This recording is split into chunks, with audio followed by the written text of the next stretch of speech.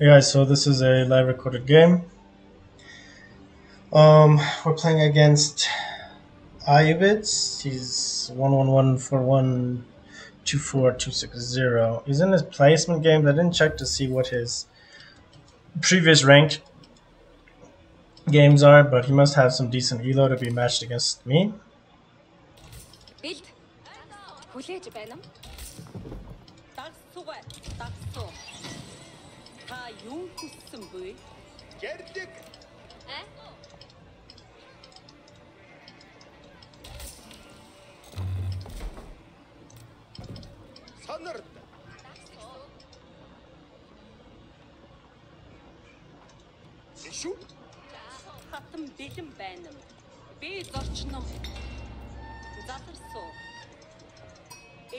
Oh, he's the funky pathing.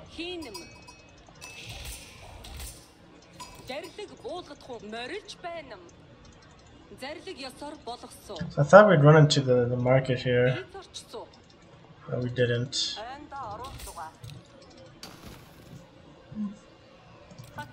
Oh, it's over here. It's on the backside. Okay. Alright, that's okay. I'm not sure if that's closer to us or not.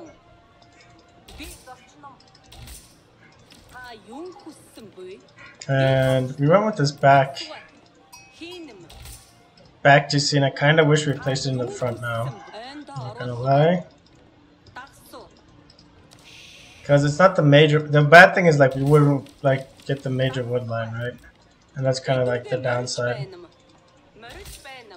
But being on that forward position, really sitting on that gold would have been nice. This isn't bad though, right? Because we got this we got this big wood line. What's the? I guess that's the big difference for us.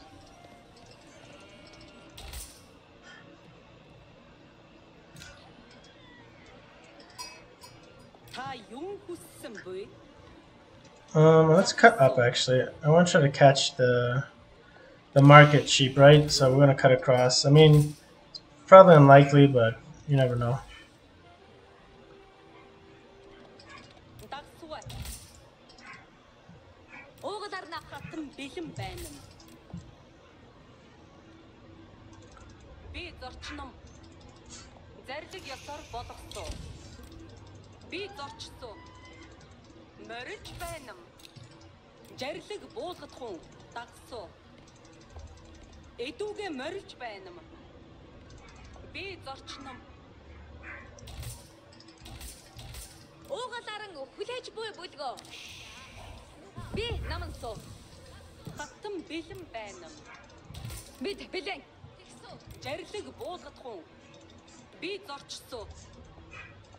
Yeah, and if he goes Desert Raiders, they'll get my Keshik. If I go Keshiks and he goes Desert Raider, they'll get absolutely wrecked.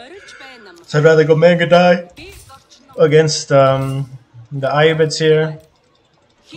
Horsemen too are a better option against the Desert Raiders. Keshiks just get absolutely destroyed.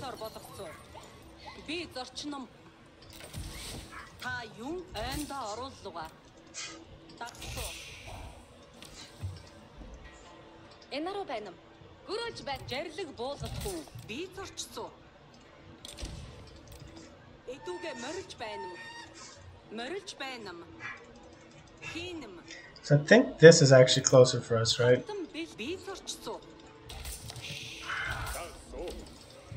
So we'll stay on this one.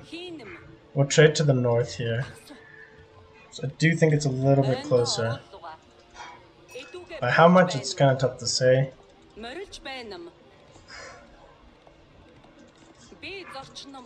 But yeah, I think it's just ever so slightly closer.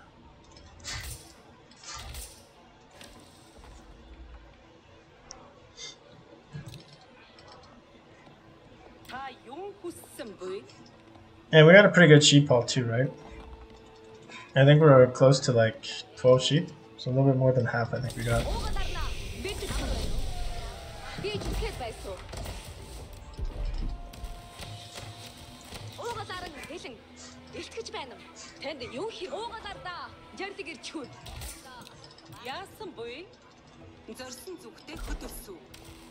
Би энд бай. Хөдөллүгэ. Хөдөллүгэ.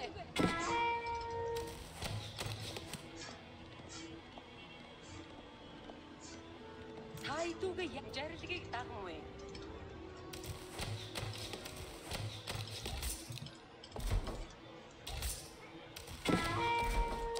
Ярилгийг буулгах гэж байна юм. Хөдлөхүйе бэлэн. Хидүүгээ барьж байна. Юу хийх тариухан. Сонор даруй хөдөлсөн. Би отборлсон. Би энд байна. I can't believe that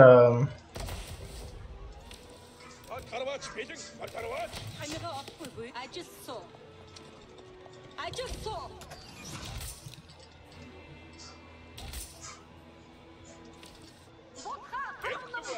Яасан буй? Жа текстүү.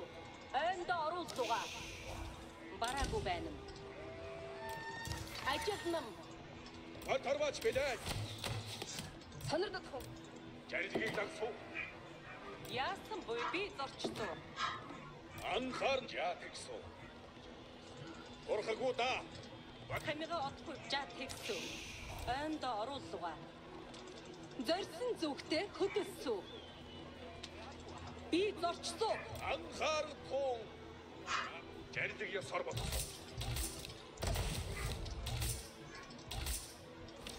Камера отгүй буй. Би энд байна. Тарваач бидэн хатгалдаж буй бутхаа. Бараагүй байна. Тайд Анард турхагуу да. жарилгийг дагмуу. Анард тун. Буулгах. Тайдугэ яа? Би давхсан. Би зорчсон. Гэлүгэ. Маныг тосч явах. Ардаг буулгах. Камера бараагүй байна. Зорьсон зүгтээ хөд. Тур амуу тун. Удар. Отсоо.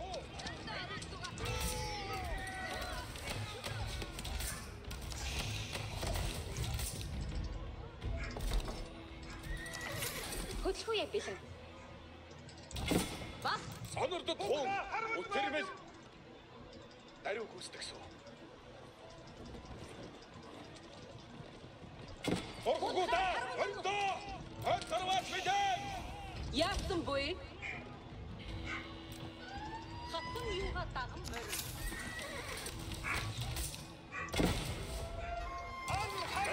Юу хэрэгтэй буй? Би анхаарна. Сонорд өтөрмөл. Анхаар тун. Сонордлуга. Сонорд турх жарилгийг дагсуу. Отсоо. Удар.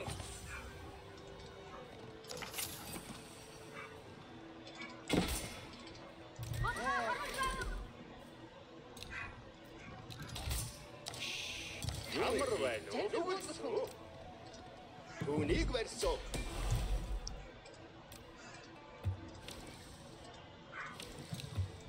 Анхаар тун. Жаа тэгсүү. Анхаарах. Сонирдлугаа. Жаа. Тэгсүү. Сонорд тун. Даруй гүйцэтгсэн. Би энд байна. Ажил нам. Аныг унахсуу. Турахгүй да. Агслугаа. Ахтаа. Удар. Отсоо. Анхаарах. Анхаарна. Сонордлугаа. Орхогоо да. Бориндоо. Жарилыг ясаар болгосон. Өтөрмөл. Жарилгийг дагсуу. Юм бэлүүдэ. Орч байна. Сонорд өтөрмөл. Амар байна уу? Би үнийг бариад гэсэн. we still don't get my upgrade. Сонирдох уу? Намдуга зарилыг өргөж дүүлсүү. Суу авдрын төлөө давхин юм.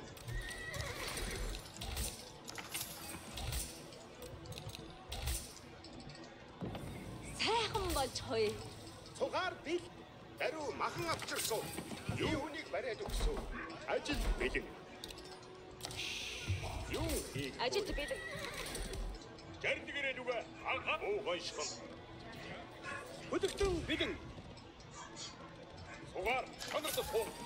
Ааста мэд хөдөх гэж байна. Хөдөл. Сонорд турах сонордлого. Мана чад яг хэмгүй. Хөдөл. Анхаард хуу. Мана чад ярдгаар болсон. Жардгэрээ нүгэ ааста мэд хөдөх гэж байна. Жардгийг дагаж байна. Гинэшээ! Анхаарном орхагута бариндо. Атсо. Утэрмэл. Утаард. Сугаар юм болох юм үү? Жардаг ёсоор болсон. Анхаарном атсо.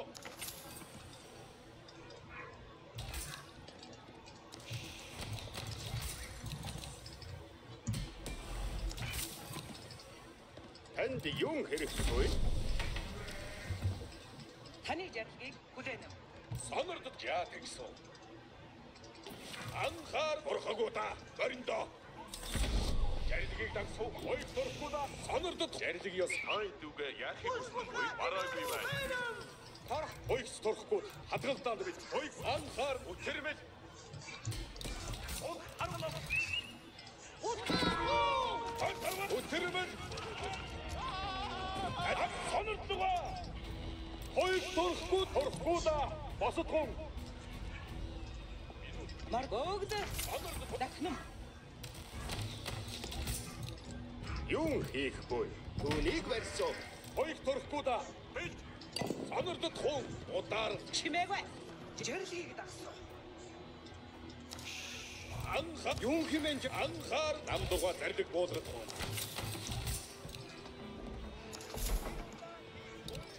Юм хийхгүй. Жаа их турхгүйд анхаар нам Болохоо байдаг. ойдон харуулдаг. Ойг турхгүйд хурамууд. Бэлтгэв.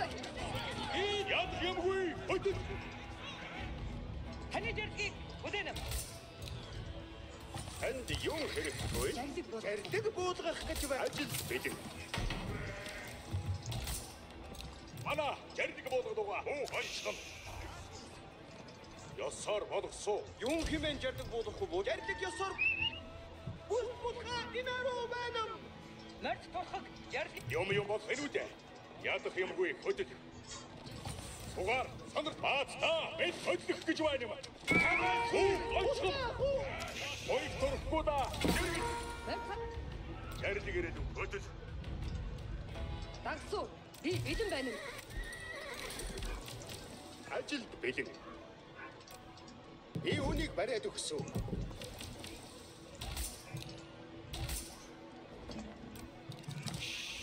Юу хийхгүй? Би хэд байсан? Сугаар сонордод хуу. Нам дуга жаргалыг буулгах юм.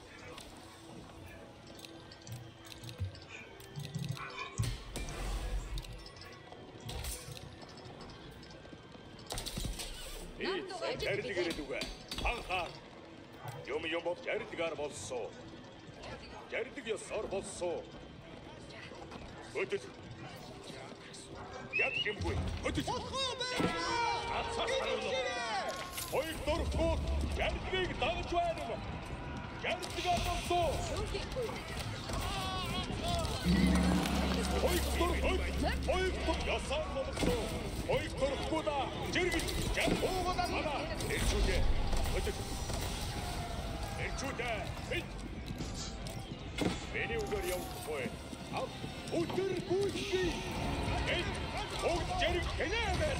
Ойг бод эрчүүд. Миний үгээр явахгүй. Хоёрт баг үүрэгтэй уултуутнам. Хэн Ажиллах цаг боллоо. Тушаад үйдэн болсон. хоёрт баатруу. Ирчүүдээ хөдөл. Энд ажил хэрэгтэйгүй. Марта би мандайдан явсуу. Ирчүүдээ зарагтай дагшихгүй. Миний үгээр явахгүй. Зэрдэрсэг юугаа бидээд зэрэгдэн давш. Юу хийж? Хоёрт баатруу.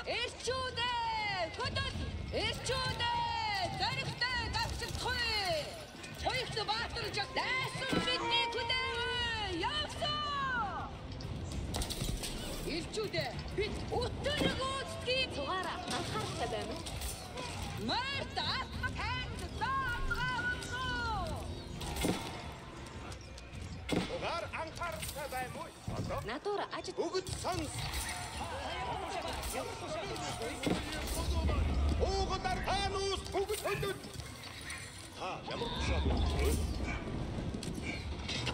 Туша хоёрт баатар бүгд бидэн.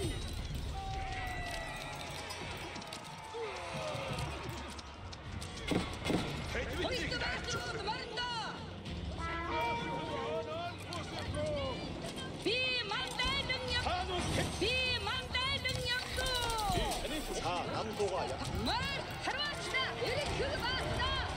Нам 20 минут ажил хөөе би.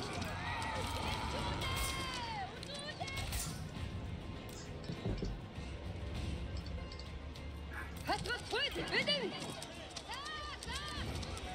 Хоёрт Оо хичээж шүү. ажиллах цаг боллоо. Мар харва арай мордос явсугаа. Мар чигээс бидэн. Би хоёрт баатар бүгд хатвас тушаатыг бүгдөө дагсуу. Баатар наддугаа хамт явсуу. Тушаатыг дагсуу. Наддугаа жагсаас асах хуй. Мар харвач бидэн. Миний тушаатыг даг. Хөдөн. Миний тушаатыг даг. Хөдөн. Ирэх баатаа. Намдугаа яв. Хоёр таатар жир зэвсэг. Харвач Хоёр баатар шансрал. зевсэг юугээ шатаг. Мар харвач бэлт. Хөдөн. Мар харвач бидэн. Хөдөөмөй. Би түүхэн үүдүү тайдаг.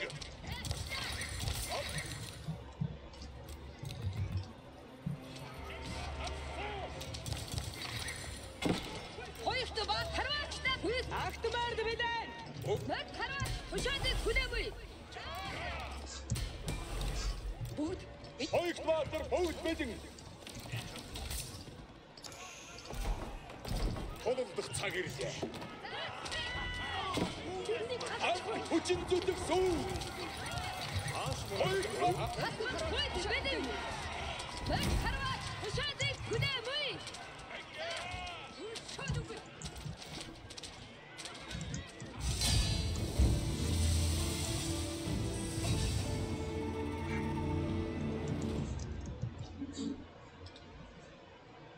Damn, we almost got absolutely wrecked. I think because we just like he went wild with his villagers. And the only reason we kind of recuperated there.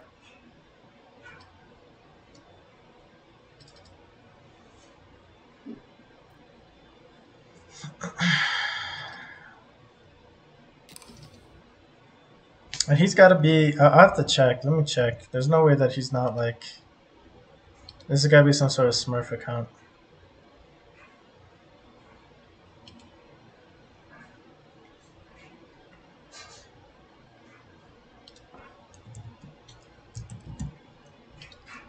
But I mean, that was a wild game. That was a wild ass game. So he was chilling on like no villagers there. And basically I just have to kite, right? I can just kite this. I didn't even have to engage with my Mangadai here. I probably should have just kept my Mangadai out of this and then kept the horseman and the Keshik in the fight.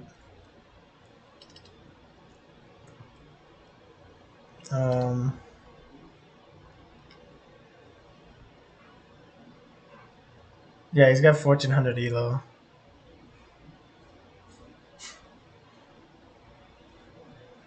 And he's from China.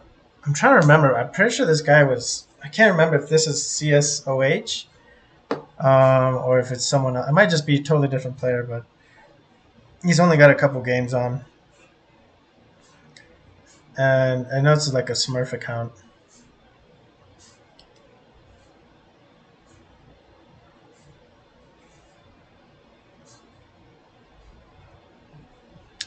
Anywho, he pretty much BM'd us with the with that the Sultan Tower push with like the men at arms with pulling all of his troops up, right, or his villagers up, sending all of his vills like just as an all in play, right.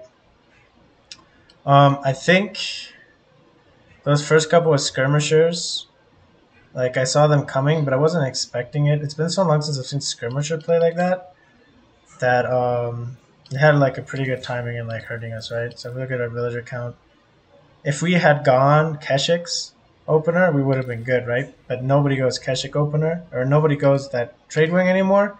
So everyone's going Desert Raider. So if we open Keshik, I actually go in a bad spot. So that's why we went the Mangadai opener. But you saw that was, it's too late to actually to stop the skirmish on this small little map. So he really set our eco in a bad spot, like off rip, right? And then we were scaling with our trade, which was nice. He went with the growth wing on his eco, and then he loses all of his vills BMing us, right? But man, I think that was real close to killing us, right? That was real close to killing us.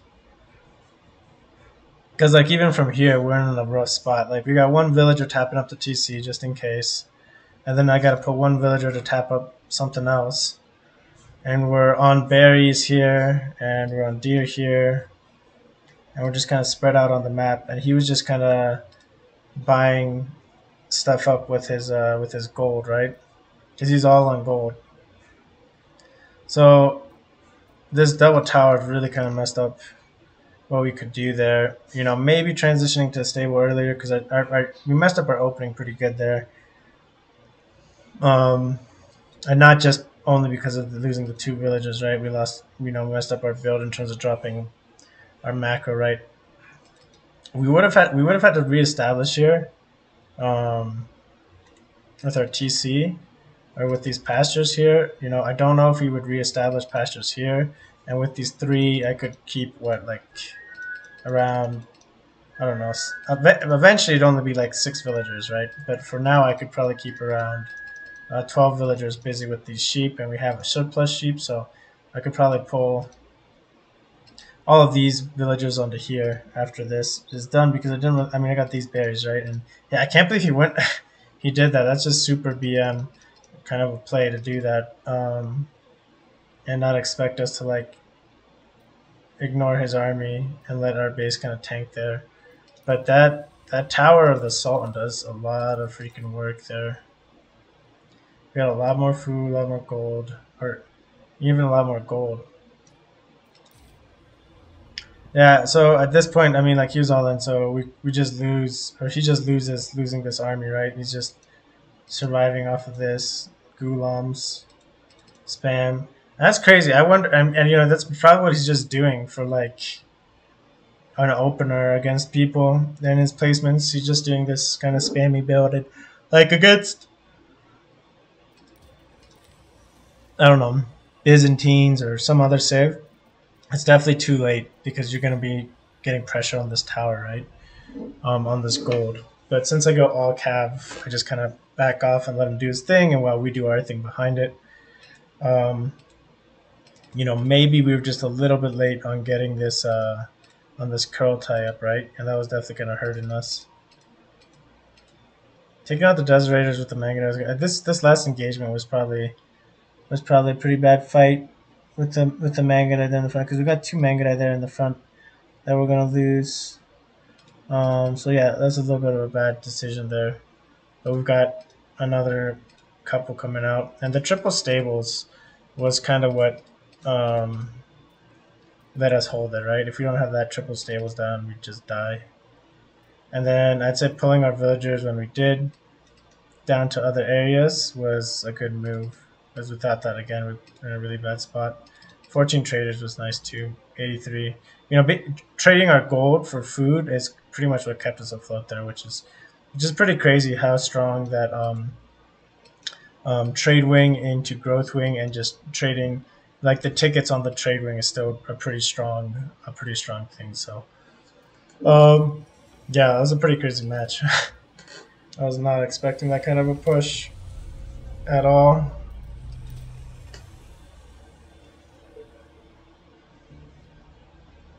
Yeah, that was wild. This next one, I'll just put pause on here and then we'll resume once we find a match. Okay, so we found another match now. We are playing against Nathan. Once again on Cliffside. And he's a Diamond 2. Looks like he was Diamond in Season 6. 68% win rate is really strong though, so he might not have actually finished in Diamond. And he should have around 1400 Elo. And yeah, we'll just do another Mongols game here.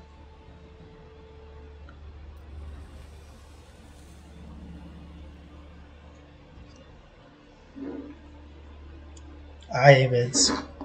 Everyone's playing ayyubids. So again, ayyubids. I mean, you can see certain builds. That rush build is really hard for us to like deal with properly.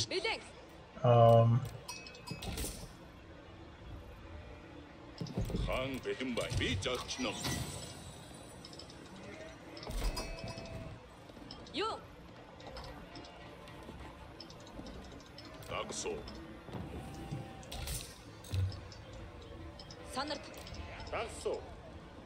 Цавчнам.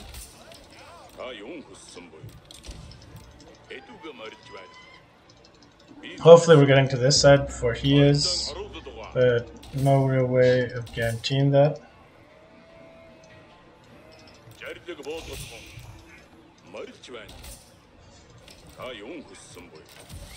Okay, here's the trade post. We'll just come around this tree line. Okay, it's bared.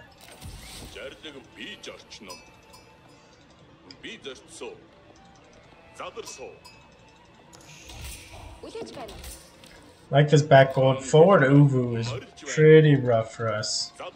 So if he does that, like that trade wing opening we just faced, it might be kind of in a rough spot again. Because now we're not going to be able to like drop our production building up there.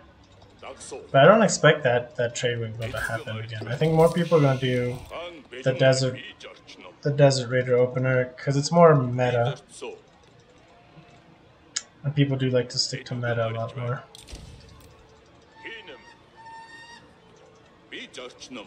That a sheep? It was a sheep.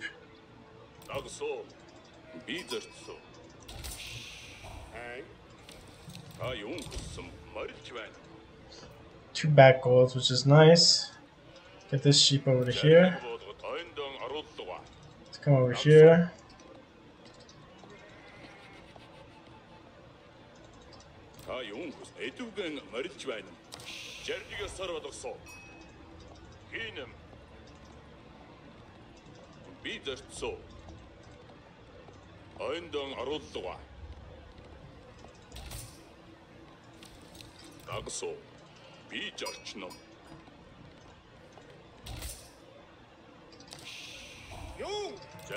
So I think, yeah, we try to just cut across here and get over to his side, because his side should be free.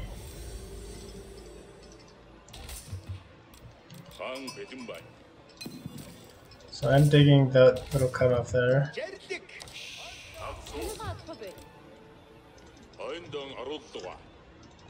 Okay, we got this front sheep.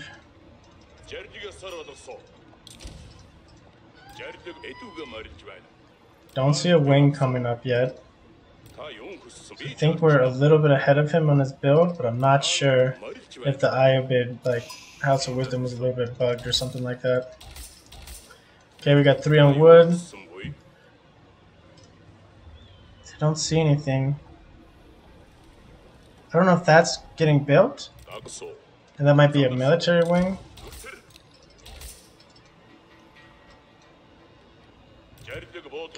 Yeah, I don't know. It's tough to say with the ayyubid buildings.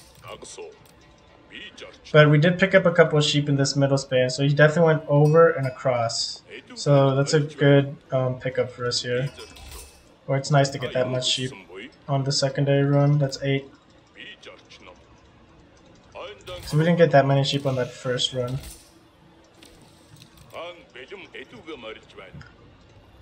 So that means he probably headed over and across. And because of the time that it took him to do that, I think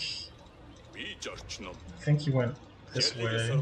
I think he went this way. I don't think he went back all the way. Хийнэм. Угаан бит. Би үүнийг бариад өгсөө. Хай дүгээ би давхсуу.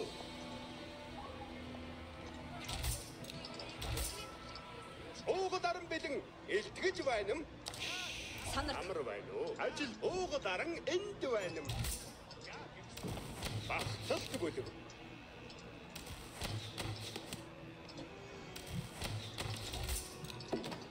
Яасан бой. Би энд байна. Зарсан зүг Юу хийх вэ?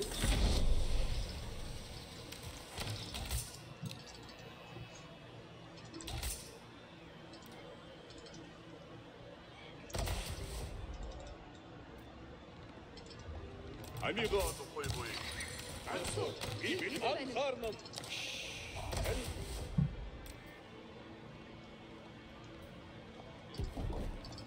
Хай дүгээ яах хүснэ бой. Анхаарахгүй. Жарлиг ёсоор болгосоо. He's aged up. We don't know with what. Санард атсоо. Орхагуу та. Бариндаа. Атсоо. Pushing out for bears is nice.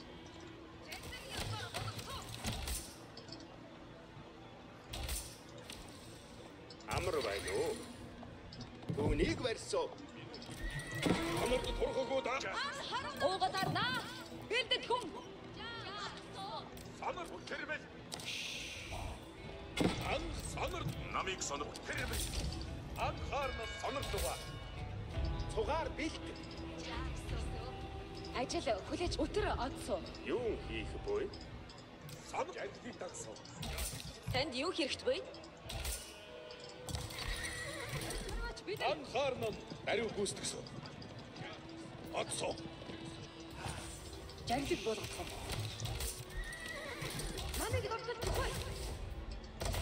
Акстуга. Жарлиг ёсоор болгосоо.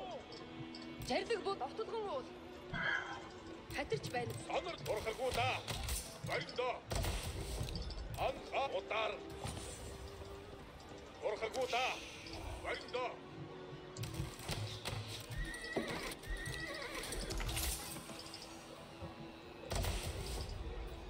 Юу хийхгүй? Санард санардлуга. Яасан буй? Анхаатсоо. Өтөр тарваач бэлэн. Санард удаар. Жарлигийг дагсуу. Анхаа жарлиг Ажилд бэлэн. Өрөөлж ба санард. санард хуун. Атсоо. Орхагуу та. Бариндаа. Удааралт. Өтөрмөл. Атсоо. Тарваач бэлэн. Жарлиг ирлүгэ. Анхаа.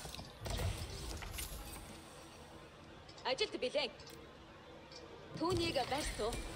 Санард орхагуу та. Бариндаа. Манай жарлиг болгодуга. Мардад бэлэн болно. Жарлиг буулгах гэж байна юм. Ажил хүлээж Анхаарна. юм болох юм уу те? Би энд байна. Сарлигийг дагах уу яа бэлэн. Санард. Наман суу. Би үүнийг бариад өгсөө. Анхаар удаар би энд байна. Намыг даган давх. Улха харуун. Намыг даган давх. Ажил суу. Энд өтөрмөл. Атарвар тэрмэл. Санард удаар. Танд юун хэрэгтэй вэ? Юун хийх вэ? Би үүнийг бариад өгсөө. Манай жарлиг Анхаарна орхагуу та. Бариндаа. Санард даруй гүйцэтгсэн. Атсоо. Жаатгсуу. Би энд ба анх өтөрмөл. Санард жаатгсуу. Жарлиг ёсоор болгосон. Жарилгийг дагаж байна уу? Цугаар сонирхсон. Амар байна уу? Турамуутун жарилгийг дагсуу. Та юугаа яахыг хүснэ? Алцаас харуул. Ажилтнаа. Эдүгэ Жарилэг ирлүгэ анхаа. Ядах юмгүй хөдөл. агснуга ариуг гүйцэтгэх сүү. Турамуутун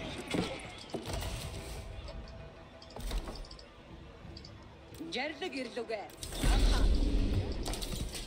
Жарилгийг дагахгүй бидэн. Би манай жарилэг. Хоёр төдөр хөвөөдөө. Зэрэг. Ажилд бэлэн.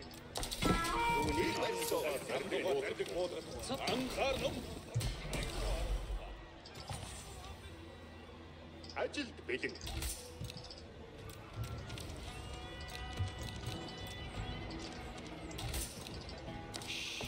Амар байна уу?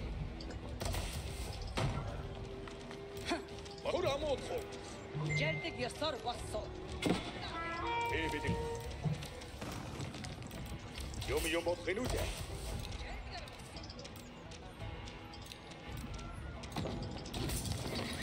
Бартын чимээ. Би бидэн.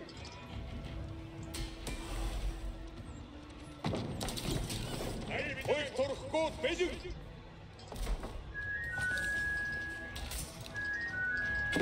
Ажил хүлээж байна. Би зүтгэж байна. Сонор Жарилгаар болсон. Удаа морьсон. Жарилэг жаад ихсүү. Анда оролцоо. Жарилэг ёсоор бас бид манай жарилэг морьсон. Жарилэг үдэрэм. Хойд Амар байна уу? Би зүтгээд байсан. цугаар баатта бид хөдлөх гэж байна. Юм болох юм уу те? анхаарах уу?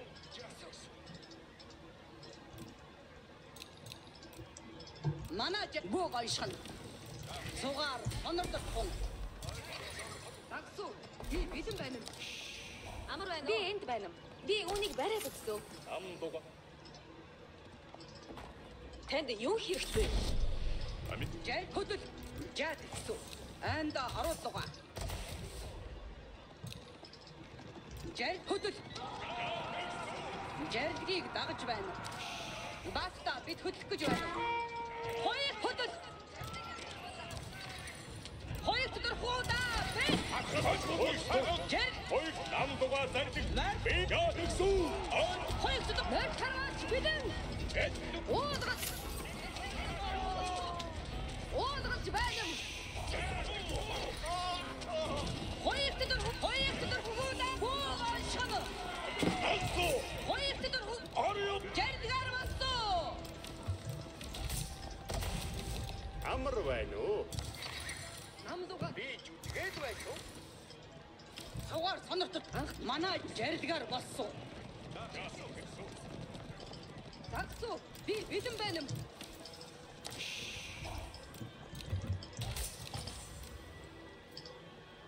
Ажилд бэлэн. Би үнийг бариад өгсөн. Танд юм хэрэгтэйгүй? Уугад арам манд жарилэг хэрэгтэй ажигоо. Жарилэг болгох. Ажилд бэлэн. Юм хийх бүр. Би жарилэг Хоёр төдөр жарилэг ёсоор боссоо. Баатта бид хөдлөх гэж байна. Ядах юмгүй хөдөл. Жарилэг ёсоор боссоо. Худаана марсоо. Хоёр төдөр хуудаа бид баатта бид хөдлөх гэж байна. Сонирдох хүн. Мана яриг бодлого. Доктор бодгосоо. Яригэрээ нүгэ хөдөл. Ядах юм тугаар сонирдох хүн. Яригийг дагаж байна. Яригэрээ нүгэ анхаар. Уугай шон. Өтөр хат ядах юмгүй. Хөдөл. It's a big villager pick. So he split his vill so he wouldn't get like picked like that, and it worked out actually against him.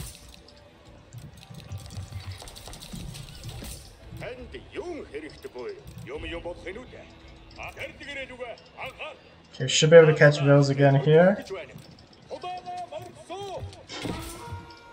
Хөдөлгөөе. Би энд байна. Юу хийх буй? Хоёрт орохгүй да. Олцгол. Ярдгаар болсон. Хоёрт орохгүй да. Ясаар болсон. Ярдгийг дагаж байна юм. Ярдгаар болсон. Өдөж. Юм болох энэ үү? Яг мана яасгсуу. Андо ажит бэлэн. Ярдгийг дагахгүй бид. Ажилт бэлэн. Би зүтгээд байсан. Амар байна уу?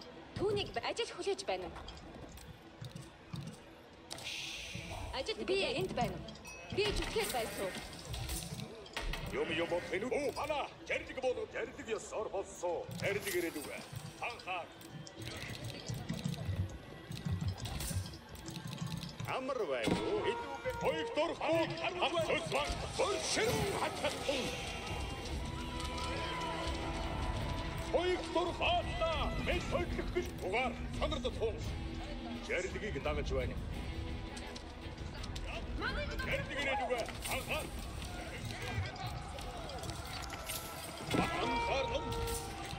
Юу хийх буй?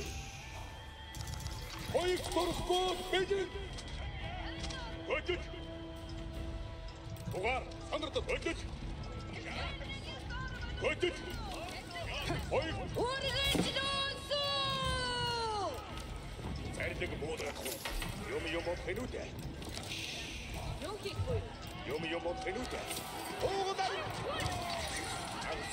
Хоёрт яатгсуу. Ярдаг ирээд үгүй. Анхаа.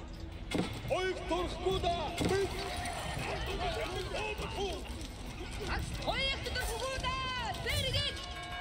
Би энд байна. Амар байна уу? Ажил Хоёрт ядах юмгүй. Өдөж. Түр амут хоёрт дөрвөө да. Зэрэг. Жаадгсуу. Андо ротоо. Зэрэг хоёрт дөрвөө бидэн. Юу хийх буй? танд юу хэрэгтэй? Би зүтгэж байсан. Хоёрт дөрвөө да.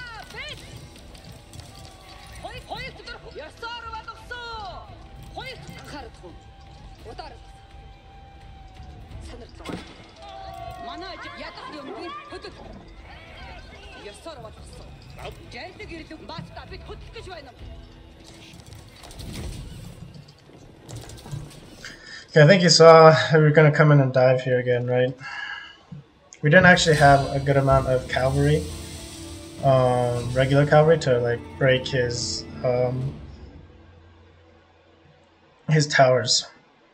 A little bit unfortunate, but we got really good food picks, right? So he split his army, or he split his food villagers onto different food sources, which is a smart move. It's a safe move. But again, the danger becomes if you get picked out right. And we knew he was going to be doing a food transition, and we were looking for that food transition, and we were able to catch him with good timings on that food transition, right? We were able to hit a couple different spots, and then we hit him here, and he made a pretty big mistake. Like, he saw our army running this way, and he didn't react in time with these villagers. Like, he forgot about these villagers. And if he plays this proper, right, he pulls these villagers back, or he drops a tower earlier. Either way, he saves those villagers, because he loses a lot of villagers there, right? That's where he loses a ton of vills. He was getting little snipes here and there. We were harassing his wood line, but really it was our trade was really popping off there. But it was this big raid, I'd say, was the most. Like, we got some decent damage here. We kind of messed up the micro, and we weren't able to pick all of those vills. It would have been really good if we'd been able to pick off all 8 of those vills that were there. But this was a pretty big swing in terms of his army size and income, right? And he was still able to crank out a good amount of units, but as long as we keep our production going, right? So we switched up plenty of ranges. We got 5 ranges, and we got 3 stables. So we're sitting in a good spot there, and we're getting our transition here. I would like to see another gird dropped here, and then I would probably pull 1 or 2 of these vills, probably just one of these vills, to go build more infrastructure back here. At this point, I'd probably drop like 2 or 3 more stables. And then our trade is starting to get close to saturated, right? And we're getting close to this point where we just can naturally go up to castle without really having to like stop our production, right? And like we'll have to stop our production, but at this point we're like we can really comfortably go up to castle. We're sitting at 1,300 food a minute, so just like 1 minute no production, and yeah, we're gonna have our curl tie up, and that's gonna totally switch the dynamics. But this even picking this one villager with that one rotation was pretty big. We are stealing his deer here, which is nice. And then behind this, I don't think we would go up and take these deer. I think we would rotate over here, kill this boar, and then onto these berry bushes, and just kind of work our way backwards from there. So this worked out pretty good. But yeah, this is that was a good rotation and kind of switching between forces. I do like his timing push that he kind of did here, but he got kind of baited into fighting a little bit right at the edge of one of the TC, so he was taking damage there. And we probably could have done a little bit better job of fighting that as well. And that one big fight where he kind of had that big blob here, I think I want to say it's the first big fight. Probably right here. This is where we traded off our con, I'm pretty sure it was right here. Yeah, that's where I traded off our con for a few villagers. Which again, I don't know, it's debatable, but I think trading your con and 4 Mangadai for we killed, I think, 3 or 4 villagers is going to be worth it, right? It's going to really switch the tempo in terms of like, see, even our villager production was kind of messing up, and that kind of fixed that and switched the tables on it, and top of our trade, it really switched it up. But yeah, his one fight here that we took, there was just like a couple of spearmen, and we're just kind of letting our armies kind of like auto fight. And I think if we kept doing that, we probably would have traded out almost kind of poorly. And so what kind of helped tip that in the favor was grabbing our Keshiks, wrapping it around his taking a few of our Keshiks and wrapping them around and starting to dive onto those archers, because it's really important that we start shooting down those archers. And then taking our Mangadai and focusing on the spearmen that were there, right? Because the spearmen is really what's going to chew up our army. So once we had kind of properly focused our micro there, that really helped turn that fight into our favor. So yeah, overall I think a pretty good match. That first match was wild. Like I think if he doesn't do that BM move with all of his villagers, we probably would have died there. Which is important to know, right? The ayyubid fast castle, the higher elo we're gonna get, the more constant we're gonna see that, and we're kind of seeing that, like, what do we have to in terms of answers for that? We need to have a really good Keshik mash, a really good Keshik mass to deal with it. Otherwise, we're not going to be able to like kind of hold. And we were heavy on Mangadai, and he kind of read into that. And if we were heavier on Keshik against that tower, we probably would have held that a lot better, because it was only like 10 or so gulams, right? So, and then letting him get those barracks up without harassing him enough was probably kind of a mistake.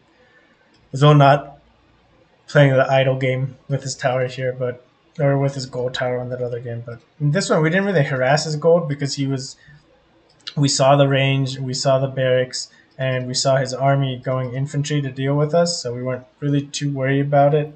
In terms of his gold, we figured if he's just getting it for unit production, he's going to be focusing mostly on a feudal play against us, which he did. And yeah, it's just about taking good fights, rotating, and finding that food transition. You find his food transition before he finds your food transition, which was ours was ballsy, right? We went forward on this deer patch, and his army was right here. Like, if he had just walked over, we're dead there, right? We got to fall back to this berry or this back, and then he never really like contested our trade too much, right? Like, he was fighting here, but he never really went up here to fight.